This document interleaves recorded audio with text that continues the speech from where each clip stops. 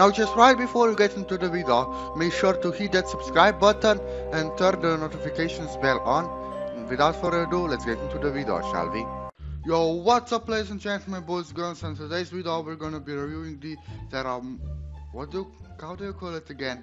Terramorphing stone, I think that's how I will pronounce it. And yes, Nutschervan has it right. Overall, Terramorphing stone is basically like the special version of the deadly beats, meaning that it works just like the same way, you know, it has a little bit of fixed delay between shooting, where it's also 1 to 2 shot kill. The only difference is that you cannot rocket jump, of course, with a Terramorphic stone, while you can with the deadly beats. Without further ado, I will see you all soon.